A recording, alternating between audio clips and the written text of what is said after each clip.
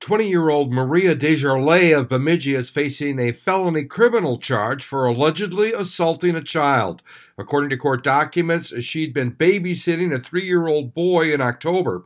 Officers received a report of scratches and bruises to the child's body. One witness stated Desjardins had slapped the child and poked him in the eye.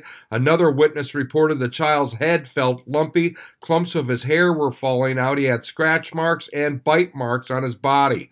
Desjardins denied it, saying the kids made it up. Maria Desjardins has been charged with felony third-degree assault, victim under 4 years old. I'm Neil Carlson reporting for iNewZ.TV.